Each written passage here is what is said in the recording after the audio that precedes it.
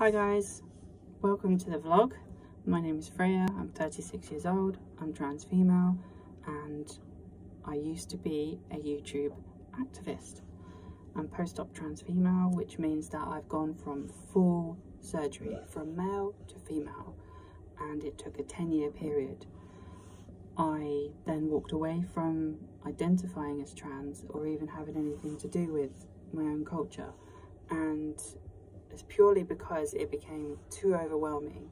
I created a following, a group, and it kind of started to affect my personal life, my home life, and I had to grow up myself. I had to become who I am.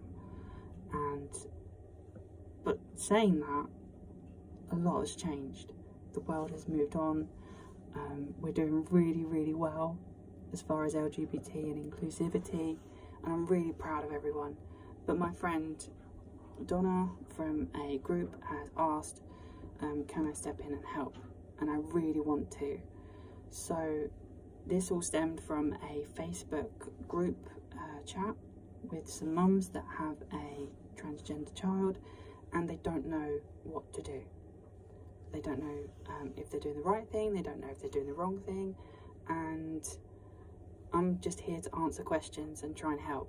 It's a very complicated subject, and I can help with each question.